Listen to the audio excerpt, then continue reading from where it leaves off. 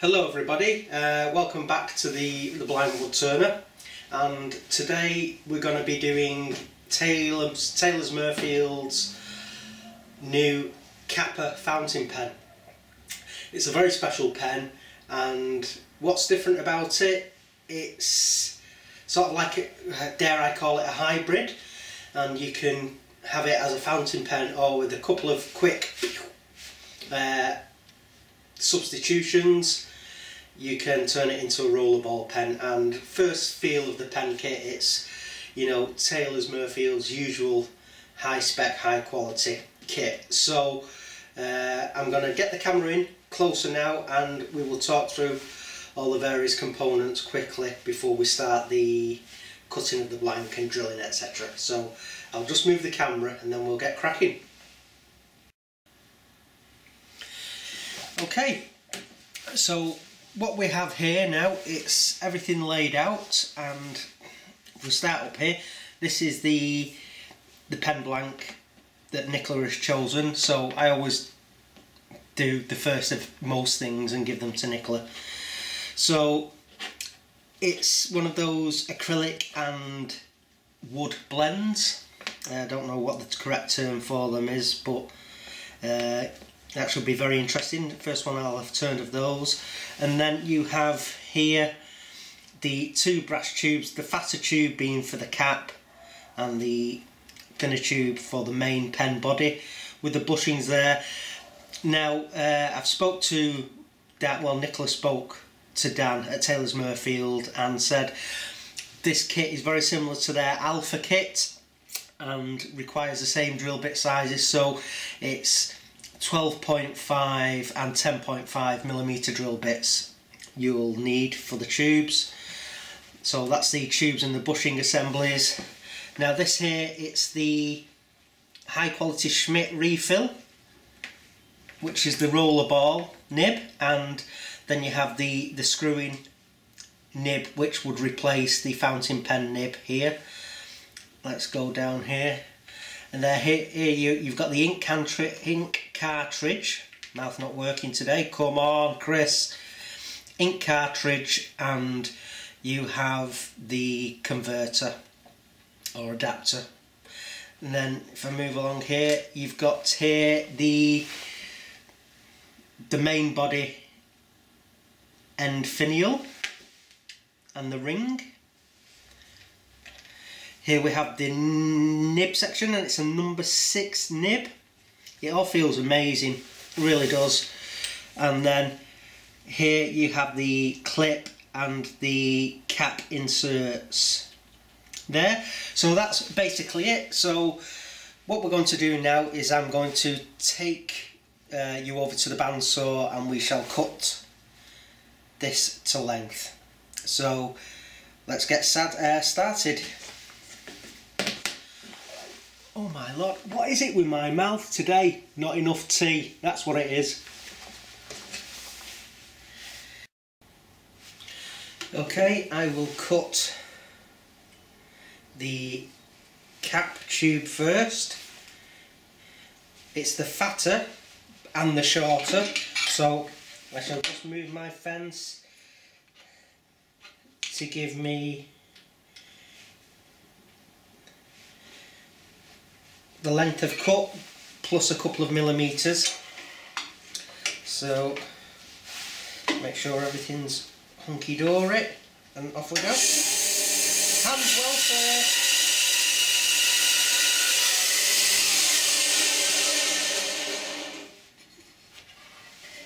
There's numero uno.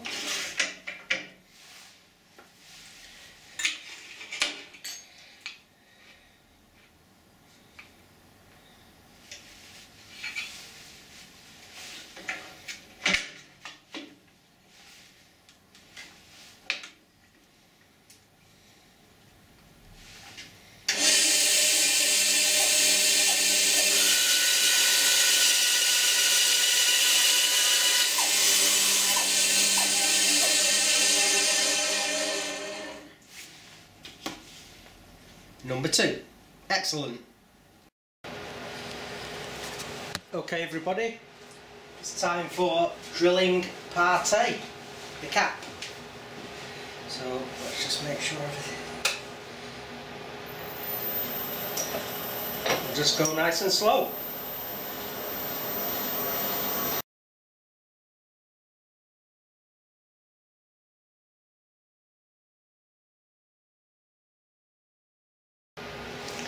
Part B now, main body. Let's get this drilled through.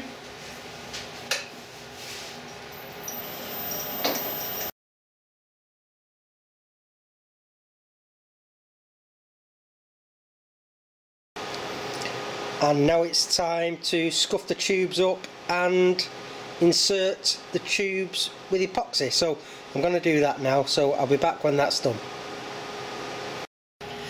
Okay everybody, it's time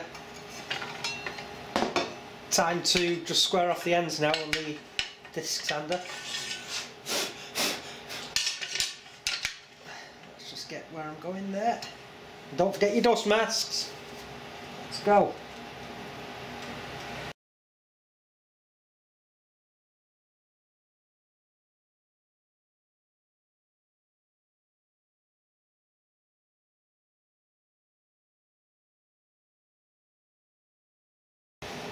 Okay everybody, the blanks are mounted on the mandrel now, so we're good to go.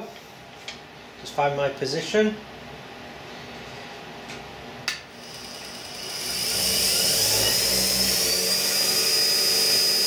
off we go.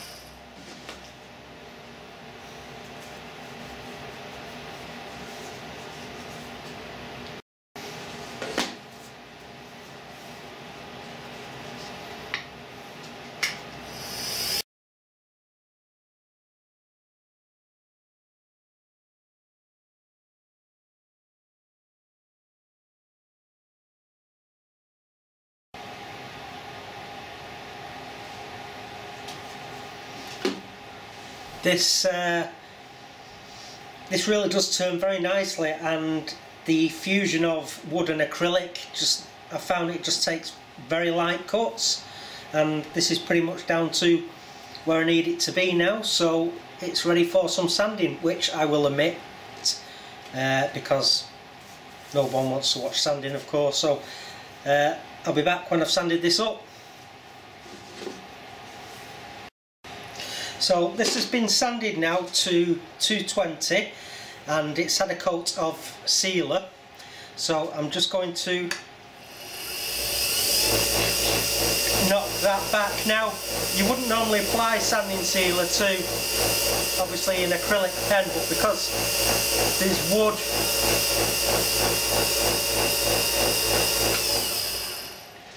fused with the acrylic, I thought it wouldn't harm to give it a wipe over with sealer. So here's the second coat. Second coat of sealer, and that'll only take a second to flash off, and then we can denib it again.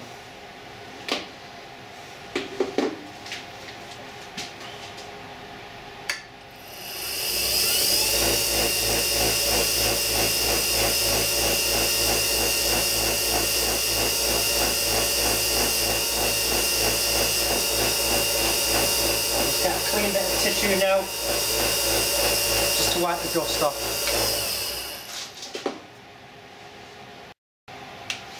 Okay everybody, welcome back. Now what I've got here is, it's a set of wooden bushings that I made quite a while ago, and when I first started using Yorkshire grit on pen kits, when you had the metal bushing still in place. Because it's abrasive, it's cleaning and polishing the bushings as well. If you get any Yorkshire grit just resting on the bushings, and it would polish them, and then you get the dark slurry, and it'd be making a dirty paste. And with some of the earlier pen kits that I did using Yorkshire grit, you could maybe get a slightest little ingress of Yorkshire grit, dirty Yorkshire grit, getting in between the brass tube and the acrylic. Now that happened on one of Nicola's pens, so when Nicola was quality controlling it, luckily I could put the clip in such a way that it hid some of the dirt that had got under the acrylic.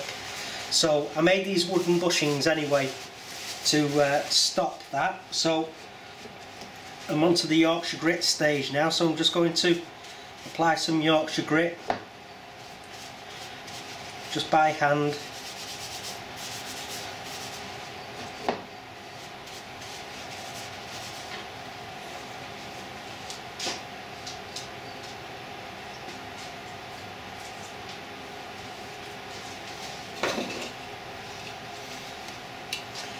And then we'll start polishing these now with Yorkshire grit.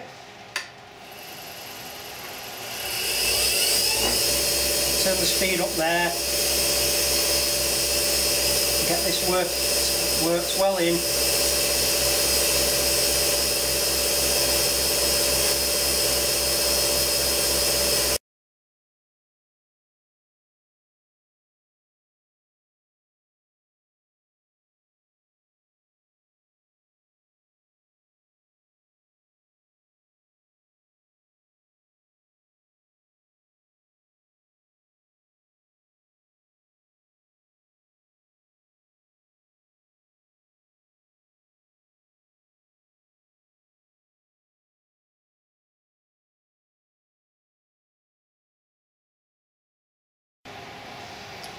Time for some burnishing now, so I've got some burnishing cream.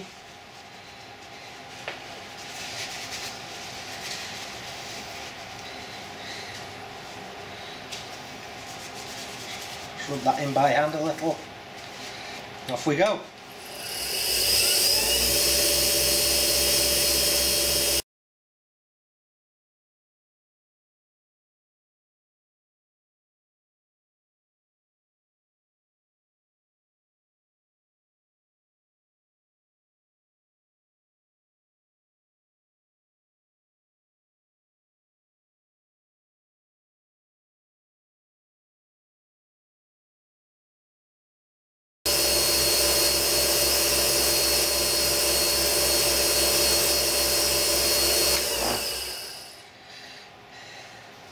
And that feels very nice indeed.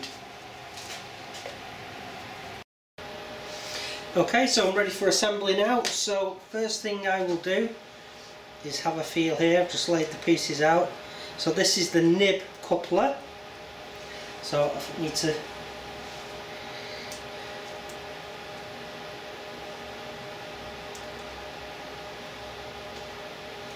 gently press this home.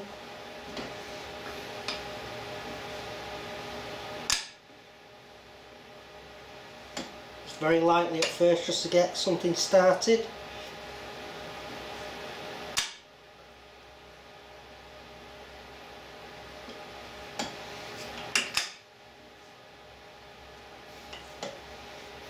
And that feels home.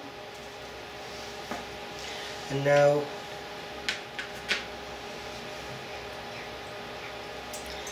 the end finial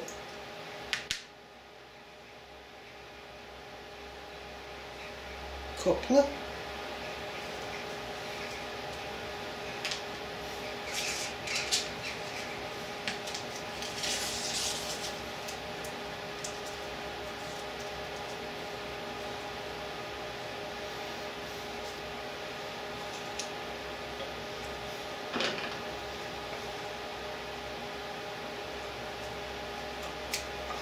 So like I say, very similar. If you've not done one yet,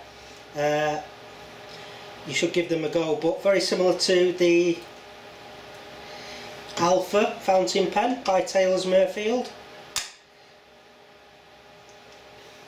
So this is all going together absolutely beautifully.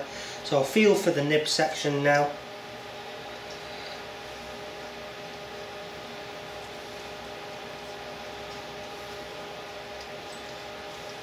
Screw that home. And I've got the finial section there, so that's the main body of the pen complete. Now we have the cap assembly. So this is the bottom of the cap.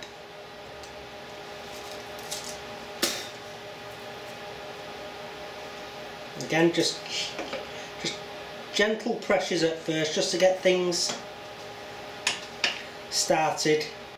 You don't want to overstress that acrylic,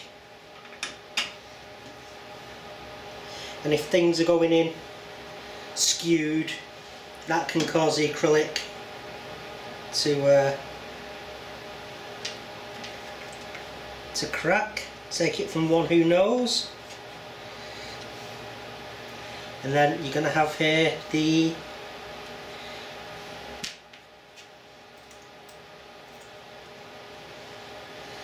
top cap for the cap.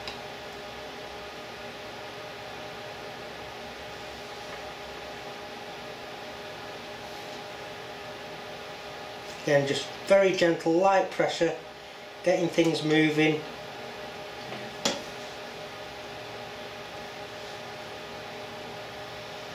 And that feels terrific. And I can feel the difference between the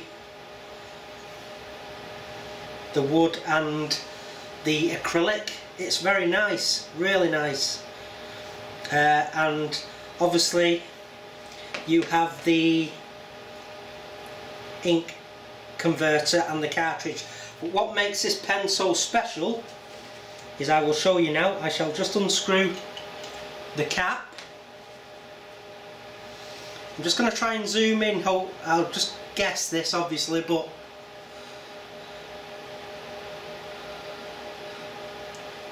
hopefully you can get that there now. Get rid of that plaster. If I unscrew the nib assembly,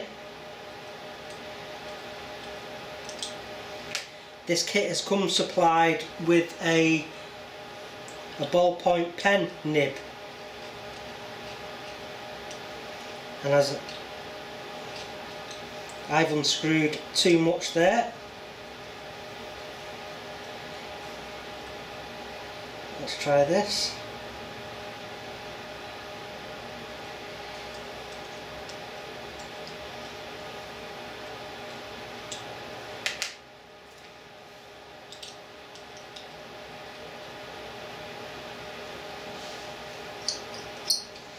Now I've done it right, I just haven't screwed it in enough.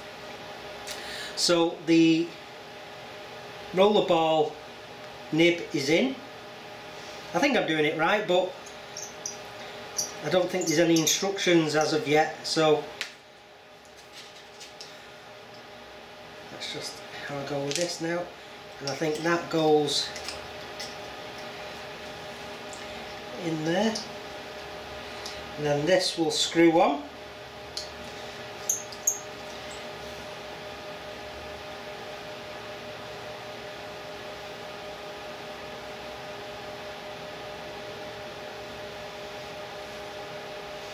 And there you have a rollerball pen. So, like I said, hybrid. So, all pretty cool. So, absolutely amazing. And in there is a spring in there that you can feel in that end cap. So, amazing. 2 pens in one. That's really cool.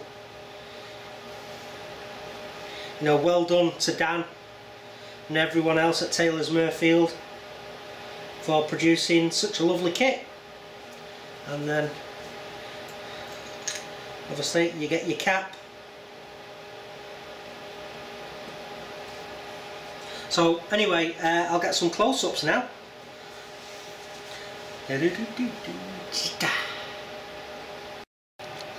Okay everybody, so there you have the finished item, back with the fountain pen nib back in, and it's a hybrid blank for a hybrid pen. And over here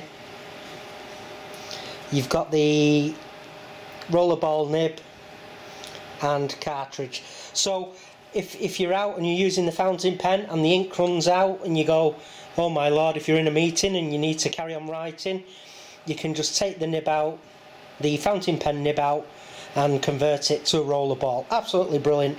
I hope Nicola likes it. It's been really easy, funnily enough, to turn. It's quite a simple kit, but the quality and the feel is superb. Nicola does a lot of fountain pen writing, and she says that the Taylor's Mirfield pens write impeccably well, very high quality. So if you're into pen turning and you've not tried a Taylor's Mirfield kit yet, give it a go. You shall not be disappointed. Well worth every penny. So before I go, I'd just like to give a couple of shout outs, and I'll get Nicola to put a couple of links in the description, and one is to Leon from Wood, as in the material, would you believe it? So Leon's a very skilled cabinet maker and is a very, very likeable chap. I've met him at the symposium last year and we spoke a couple of times since. Great guy. Check out his channel and see all his amazing segmented kits being made and how he builds them up. So check out Would You Believe It. And secondly, Stephen Watson and Stephen's 8x6 workshop. So Stephen, again, a very likeable chap, and Nicola said his videos have very high production values and he spends a lot of time and effort making them look very, very good indeed for you folks. So check them out if you haven't already. So that's it for now, so I'll catch you on the flip side, everybody. Thanks for tuning in. Don't forget to like, share, comment and subscribe. Bye. Woo.